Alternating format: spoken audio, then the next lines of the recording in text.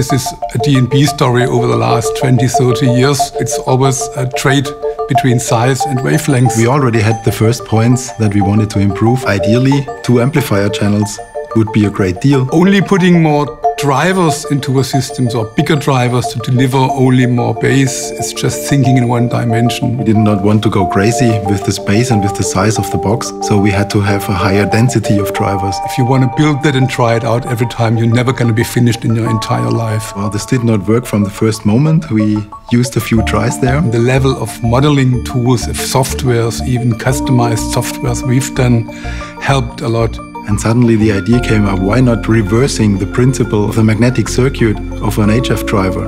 And now suddenly this whole thing makes sense. Yeah, we cracked it. Well, this is a job that had to be done, and now we're there. And this is what the SL theory is about.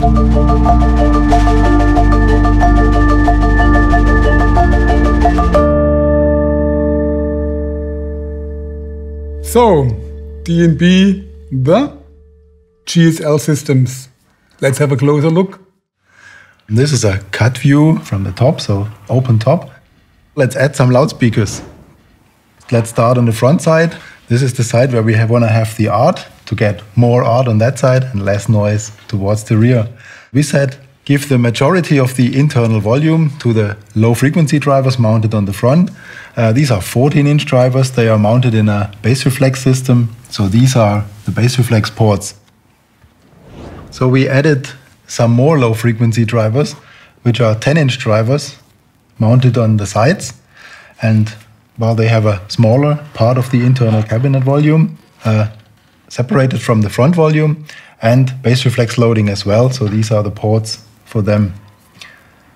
So how to create the dispersion pattern in this low frequency range? The criteria to fulfill this, you need to maintain an acoustical path length difference between the front loudspeakers and the side loudspeakers. That's the reason why we arranged the transducers themselves and the ports in that way, in order to have a large path length difference between the ports and a decreasing path length difference between the cones. Because the lower frequencies effectively take a large arc around the box, while the higher frequencies sneak around the box. And the optimum is if they arrive here completely coherent and add up the energy. And that's the additional trick. If you do this right, you can achieve that you get exactly 0 loss towards the front, which is exactly corresponding to the same output you would have if these would be mounted on the front baffle as well. Full coherency. Full coherency. Yes. And that's a good thing for you, because now you can claim we have effectively larger low frequency 16-inch drivers. Well, it's 16.8. If you calculate it, you can directly add cone area and get the maximum efficiency while having a rejection to the rear. Full broadband directivity control. Exactly. In the LF section. Good. Mid-range. The mid-range is a pretty common design. It's a 2-slot exit mid-range horn. It gives a bipolar radiation. A bipolar radiation can give a very narrow dispersion, and we can make use of that in the transition, on the one hand, between the low frequency drivers towards the mid-range, and on the other hand, towards the HF. Looks familiar, doesn't it? This looks pretty familiar, yeah. Looks pretty similar to what we've used in the V point source mid-range unit, exactly. where we practiced the design of it, and especially we practiced the industrialization, exactly. How to produce it. It was not so much the simulation and the calculation of that, but it was exactly how to integrate this into a box efficiently. And that's a capsule driver? That's a mid-range driver, 10-inch. The whole purpose of that is to keep it as compact as possible and to take away the minimum amount of cabinet volume from the low frequency portion. Okay. HF, where we need more headroom. Of course, the first attempt was to optimize this waveguide design. Optimized for a splay angle between 0 and 7 degrees. That's the waveguide design. It is optimized for a splay range of 0 to 7, yeah. Yeah. Okay, a lot of drivers, but how do you all combine that with a specification of only run by 2 amplifier channels? there are some ideas to bring this together. Of course, we wanted to stay with a low as possible channel count on the amplifiers because as we have array processing as standard, we should not go crazy in the individual box. So basically, we want to drive this from 2 channels of a D80, give approximately half of the available power to the front-facing low-frequency drivers, and give the other half of the power to all the rest. That would be a good match to create the directivity and to share the power in the individual bands.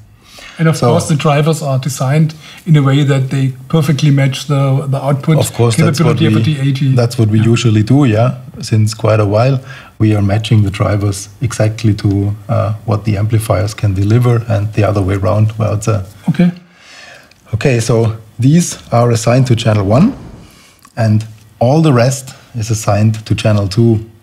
Which is a total of 1, 2, 3, 6 drivers, right? Exactly. These are passively crossed over. How does this work? Possible? And here comes the trick and the challenge in the design. That's what we mentioned before.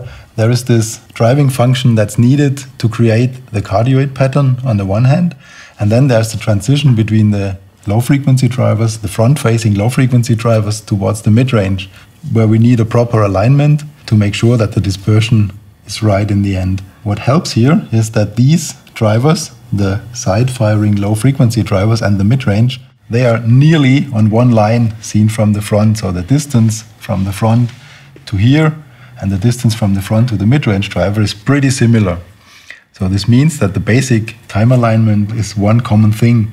The next thing is that there is a band gap between these side-firing low-frequency drivers and between the mid-range. Why is that? To create the cardioid pattern, you need to fade out these side-firing low-frequency drivers at a lower frequency, then you have to fade in the mid-range.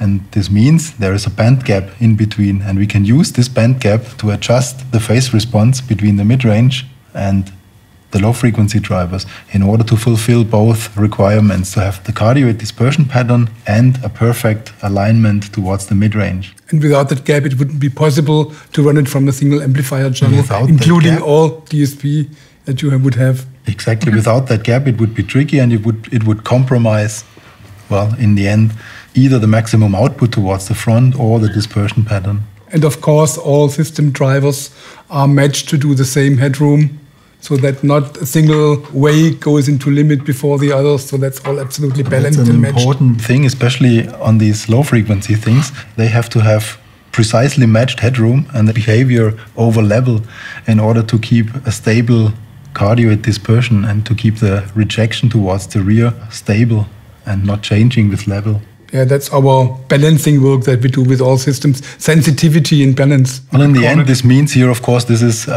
changing volume share and optimizing driver parameters and everything.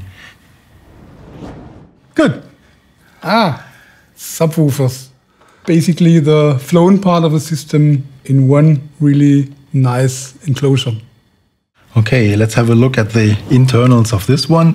So we added 2 21-inch drivers, and we have a large bass reflex porting in the center of the box. Then the internal volume is shared between this front side and the rear side, where we have an additional 21-inch loudspeaker with some bass reflex porting. So there's 2-channel active driven. Again, this is 2 amplifier channels driving the system, and it uses some newly developed 21-inch drivers in order to exhaust the available power from the D80 to the full extent, and to be able to integrate the functionality of the infra and the normal subwoofer into one box. With enough headroom for any application. Good.